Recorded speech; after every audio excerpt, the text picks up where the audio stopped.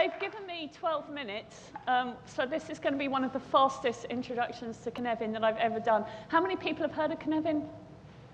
Keep your hands up if it was me that taught you. Keep your hands up if you're now teaching other people. A little bit, okay. This is one of my favorite things in the world. So basically, Cynefin is a framework for making sense of different situations and how to approach them depending on how certain or uncertain the situation is. And it deals with uncertainty. That's a book on uncertainty. It says on chapter 1, if project has no risk, don't do it. And that's because every piece of software has risks inherent in it. If it didn't, we would be doing the same thing again with the same team, same requirements again, okay? So I'm going to show you why lots of people assume that there is predictability in software development and they behave as if there's predictability and you can't get it. I'm going to skip this bit. This is how you get innovation. Right, let's get straight on to the meat of it. All right. So there's 5 domains in Cynefin. The borders are fuzzy. You just saw there's a little loop. That's a dynamic you see in Cynefin. There's 4 domains, one in the middle. So the first domain is the obvious domain. And obvious problems are either ones which children can solve, or if it does require expertise, the solution's still obvious. So I go to my landlady, I go, what do you do when the beer runs out? And she says, well, I change the barrel, obviously, duh. Now, I don't know how to change a barrel, but it's obvious to me that that would be the solution. And those kind of problems, you can categorize them. You can go, it's one of those problems. Okay, so as things become more and more complicated, they require more and more expertise. So a watchmaker knows how to fix a watch, a car mechanic knows how to fix your car, and cause and effect are correlated with expertise. Okay, so they're correlated obviously down here with expertise up here. And you can analyze the problem. You can go, oh, it's one of those problems, if you've got the right expertise. Okay, the problem is down here in the chaotic domain. Chaos is accident and emergency. Chaos is your house burning down. Chaos is the reason why we have an innate fear of uncertainty, because it's normally regarded as a really bad place to be. It is also the domain of urgent opportunity, but it's a transient domain. It will resolve itself quickly and not necessarily in your favor. And in chaos, you have to act, and you have to act really fast. The problem comes with this domain up here, the complex domain. Because we have this innate fear of uncertainty, we tend to try and get predictability, and confirmation bias kicks in, and then we pretend we've got predictability even when we don't. So in the complex domain, cause and effect are only correlated with hindsight. You can see how you got there, but you couldn't possibly have predicted it. So as an example, there's a company called Ludicord. They had this big online game called Neverending, and they wanted to get people to play this game. So they said, we'll set up a site where people can share screenshots of the game. And they set up the tools, and people started using them. Very pretty. Lots of lovely, engaged players. And then people started sharing their photos, landscapes, their families, holiday snaps, and that became Flickr. And you can see in retrospect how it happened, but you couldn't possibly have predicted it. So those of you who are working on agile projects, hands up if you're not on a project that's remotely agile. Oh, you're all such lucky people. You're all used to seeing this. You're used to seeing outcomes that emerge, okay? In the middle, we have disorder, and disorder is a domain where we don't know which of these dominates, so we behave according to our preferred domain. So put your hands up if you've ever been asked for an estimate in time or money for something you've never ever done before. Keep your hands up if you gave an estimate, and keep your hands up if that got treated as a promise or a commitment. Right? That's disorder. That's treating complexity as if it's predictable. And all those big plans that people come up with, all those divisions of story cards into tiny little pieces, even on agile projects, right? 624.5 story points. I've been on that project. It was awful. It's just waterfall by another name. And waterfall pretended that software was predictable, and it turned out not to be. The reason this is important for you is that if you can't predict an outcome, it's going to be very hard to do BDD. And you're going to find it hard with the stuff that's new, because that's where you're going to be making discoveries. That's where the complexity is greatest.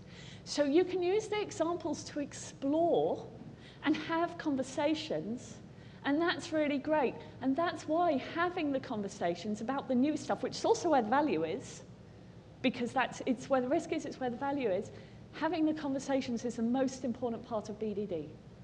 And if you can focus on having the conversations and spiking some stuff out and trying it until you have the understanding, and then because none of you are brilliant at refactoring, I'm assuming that's the case. I'm not brilliant at refactoring. I flipping love it.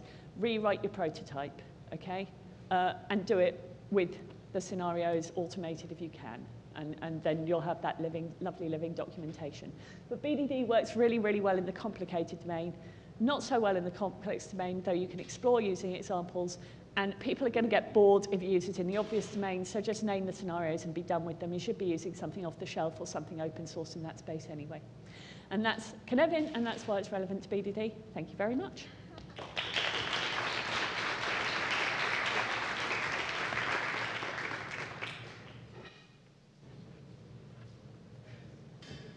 Wow.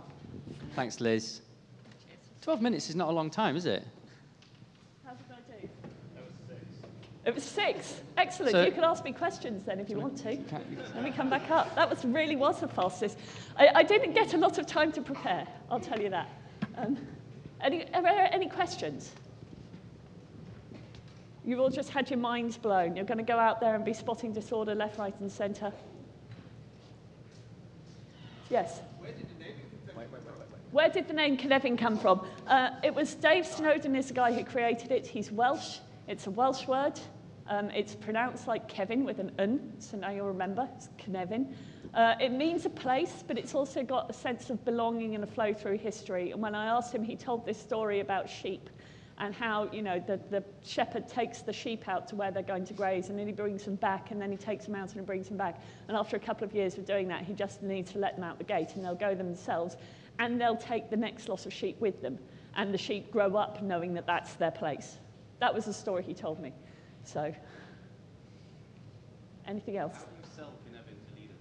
How do I sell Cynefin to leaders? They love the word risk. They really like talking about risk and telling them you're going to give them a tool for helping to navigate uncertainty and helping drive transformation and change. It's really good. I found it my single best tool for actually talking to leadership. I mean, it was originally introduced in an article in Harvard Business Review called A Leader's Framework for Decision Making. So it helps people make the right decision. I should have said, actually, I completely missed the thing that you do in complexity is called probe. So that trying something out that's safe to fail. That's there's a lot of things around probe design, and I'm hoping I might get a chance to talk through at some point, maybe in the open space. Anything else? Yep. Do you have an example of something that's complicated versus complex?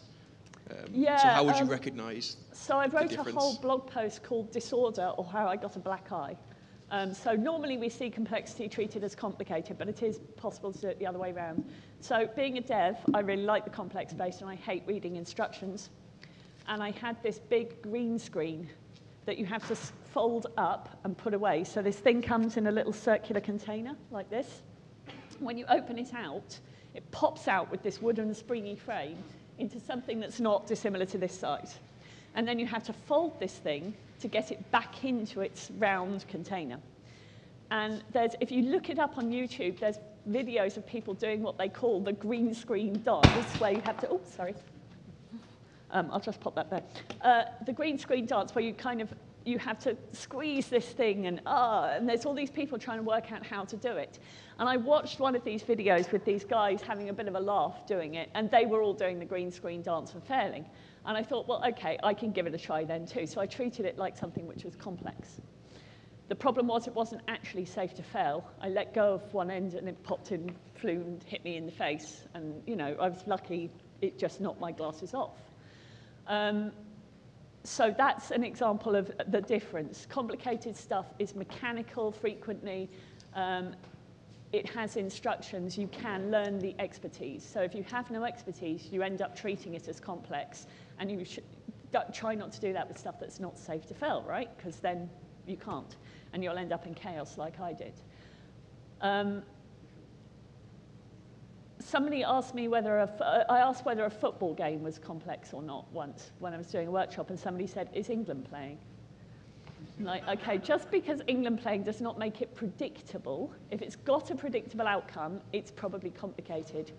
Otherwise, it's dispositional rather than predictable. So England are disposed to lose, but football games are still complex and punctuated by moments of chaos when, you know, they're approaching the goal. So there you go. Does that help? Anything else? Very quickly. Last one. No. Oh, at the back. Oh, I'm going to come with the mic for you. Thank you. Is there a litmus test, a set of questions that leaders can ask to know for certain which quadrant of Cynefin they're in? Please, if you call them quadrants, Dave Snowden kills puppies. He likes kittens too much. Somebody once said they domain look more like spaces, fuzzy, and there's 5 of spaces. them. So it's a way of knowing. I always ask, is it new? Can you get expertise on it? So if you say, who in the world's ever done this before? If nobody's done it, or nobody's done it within your organisation, your context, it's going to be complex. If somebody's done it before, you have access to expertise, it's going to be complicated. So you can learn how to do it, or you can, and that's perfect BDD territory. Ask them for an example, gain that expertise yourself. As you start moving to, yeah, we all know how to do it, people in our team know how to do it, we all know how to do it, you're starting to move into the obvious domain. Chaos, we kind of know because everybody's running around like headless chickens going, oh my God! We know when we're in chaos. Cool. Thank you very much all. Cheers.